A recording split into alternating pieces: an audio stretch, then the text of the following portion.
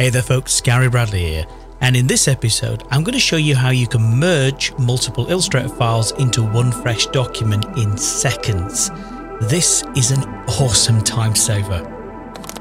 So without further ado, this is the link to the webpage where you can download the free script. Thank you Icon Finder for AI Merge, and I'm going to download it. So I'll give you a link to this webpage. I'm going to choose to download the zip file, which as you can see here, I have put my folder for my downloads, so you can see it here. So it's a zip file, double left click on that to unzip it.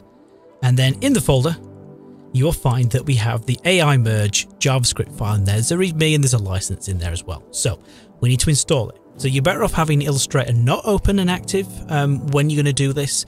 So if I go down to the bottom and on the Mac, command and left click on the Illustrator icon at the bottom, then it will take me to the installation folder where Illustrator in here, my version 2020 is. I will also in the show notes show you links to the Mac and the PC folder where you need to install this script. So it is presets, then whatever your language is in here. So I'm visiting Great Britain, and then it will be scripts. So this is what you'll pretty much find for all the default vanilla installs for Illustrator, a set of scripts in here, and you just grab your script and you drag it and drop it in here. Now it's probably going to want me to authenticate, so I'll click on that and just put my password in here. And there it is. It's now in my scripts folder. So if I then go down to the bottom and open up Illustrator, and when you go to the file menu and then down to scripts, there it is. So that is where you find your script. So the installation process is literally a drag and drop. You've got to get in the right folder. But as I say, in the show notes, I will give you a link on the Mac and the PC of where that is, where you put that. So that's simply it. Now, let me then show you the wonders of AI Merge. So I jumped over to a website called Flat Icon.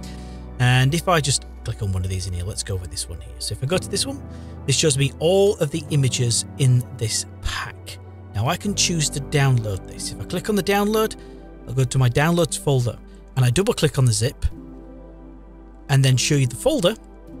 It's broken down into EPS, PNG, PSD and SVG. Well, in my case, I'm going to jump over to EPS and these are all the icons. Now, you know, it's great artwork, but if I want them all in one file to utilize, I'd have to open them all up, copy them and paste them into my destination master file. So I'm going to jump over to Illustrator. So I'll go to the file menu, down to scripts, and then choose AI Merge. Now you might need a little bit of experimentation because you're going to need to just pick an artboard size in here. So you might find that you try some of the settings in here that don't quite work. You can always have another go. Nothing is lost.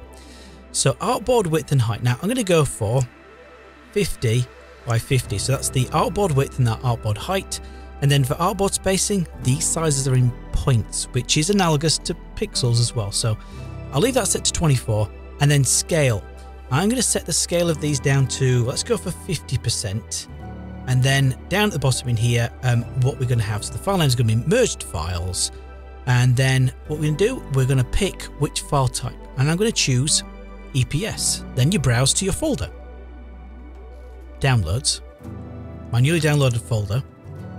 EPS, and there we go. I click on open. Now if there are subfolders in there, that's not a problem. It will dig into the subfolders and it will pick out any EPS file, and then when you click on OK, as I will here, fingers crossed. So having never tried this before, I really don't know whether these vector files are going to fit onto these artboards in here. So the scaling bit is the bit that you'll need to just tinker with really. And then here you can see, yeah, they're a little bit too big. What I'll do is, this is all that I did the first time I used it.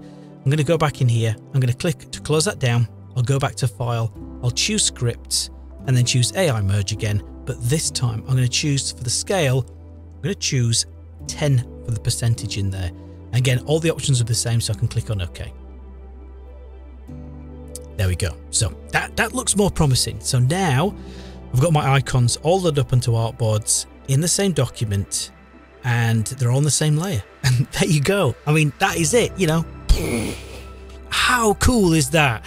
That I cannot tell you how much time that will save me.